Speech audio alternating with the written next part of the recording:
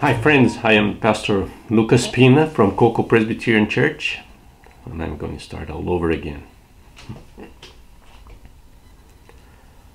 Hi friends, this is Pastor Lucas Pina, and this is our snack for the journey. And this week we are still in the book of Nahum. Nahum, a short book, but a powerful book, because Nahum is prophesying against Nineveh. Remember Nineveh?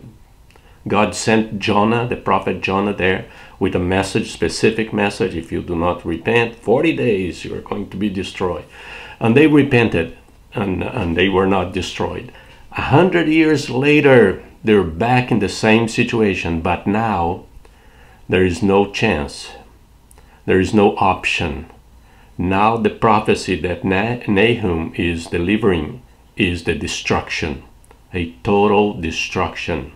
Annihilation. It's total destruction, and it's a powerful message against one of the most powerful people in the world at that time. They were very powerful, evil people. So before I read the verse for today, I'd like to encourage you to share this video with your friends and family. Help us to bless other people, and also subscribe to our channel. Verse for today, chapter 2, verse 5. 2 verse 5. It's a powerful verse. Look what it says. He summons his picket troops, yet they stumble on their way. They dash to the city wall. The protective shield is put in place. It's terrible, because the Lord said, I'm coming for you. And then he said, look, you're picking the most powerful soldiers that you have. And that time they have one of the most powerful armies in the world. And I say, hey, you pick look what they do. They stumble. They stumble. It doesn't matter how powerful is your army. I'm coming for you. And it's very important for us to understand that, because when the Lord decides to do something, it doesn't matter the power of the army and the weaponry of the armies and whatever. It doesn't matter.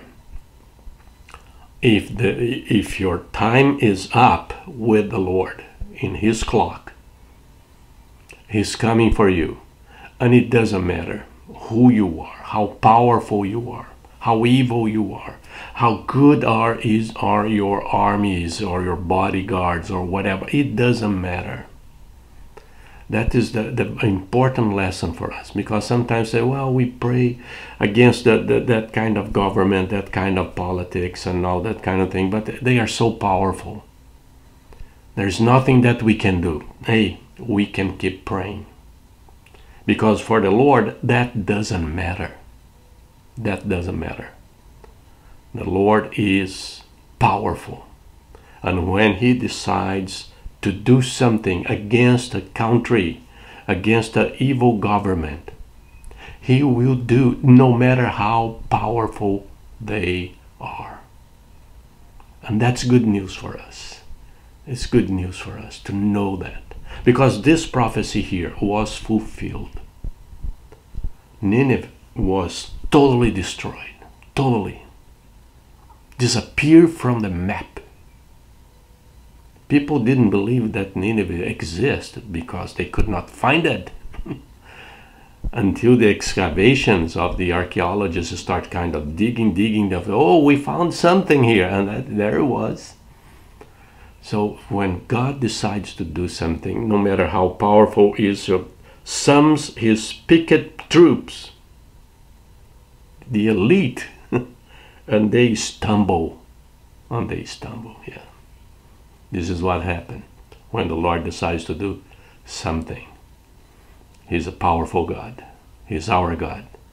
And this is our snack for today. God bless you.